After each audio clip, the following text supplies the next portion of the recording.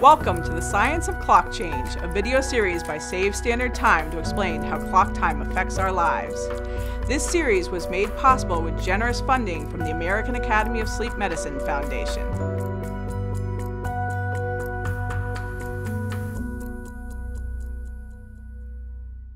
Hello, I'm Dr. Coren Johnson, a professor of neurology and a sleep medicine specialist. This video will discuss the short-term effects of changing the clock to and from daylight saving time. Less than 40% of the world observes daylight saving time, with most observing it seasonally in and around the summer.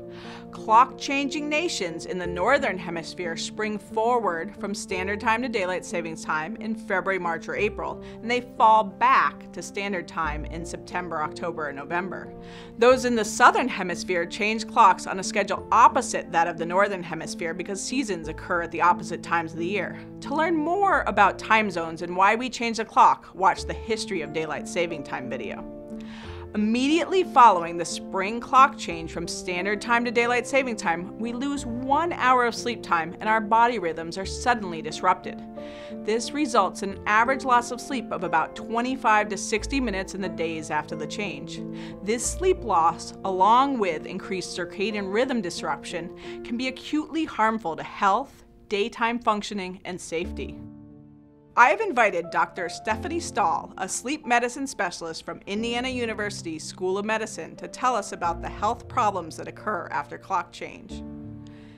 Stephanie, how are you doing today? I'm doing great. How about yourself? Good. Can you tell us what are the health effects of seasonal clock change? Well, in the days after the spring clock change from standard time to daylight saving time, studies have found an increased risk of an irregular heart rhythm called atrial fibrillation, an increased risk of stroke with an even higher risk in people who have cancer or who are older, and an increased risk of heart attacks. Now, when we change clocks back to standard time in the fall, we do not see these negative effects on health.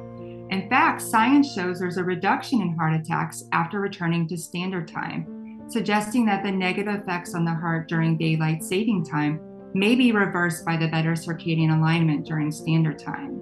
So that's really interesting. Can you try to give us a number to this? Like, how many strokes could we actually prevent if we could end clock change? Well, in the week after the spring clock change to daylight saving time, there's about a 3% increase of strokes. Given that there's about 795,000 strokes per year, that equals about 15,000 strokes per week. Therefore, an increase by 3% equals about 450 more strokes each year that we may be able to prevent if we end clock change.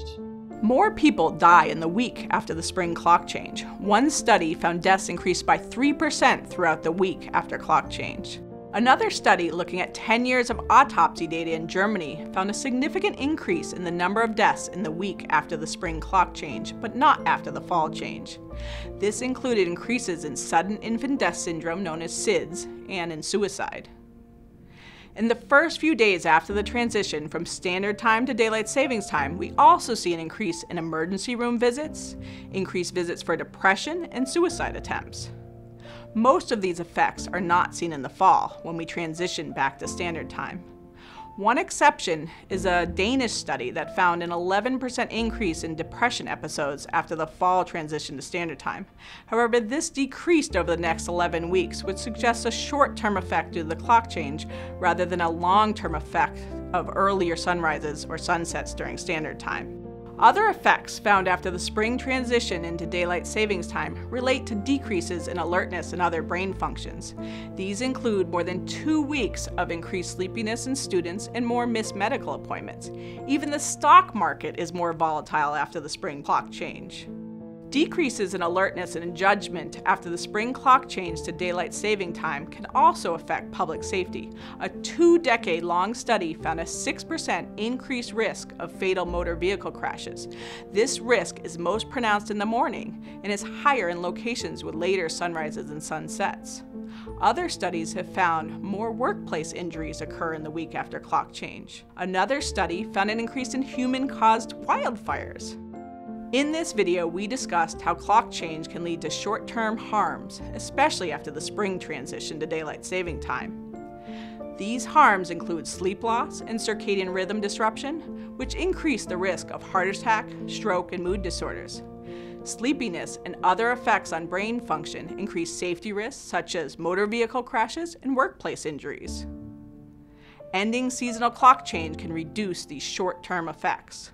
To learn more about how to harness the full power of the sun after watching this video series, visit SaveStandardTime.com. Advocate by texting XST to 50409 to tell your legislators to end clock change now with permanent standard time.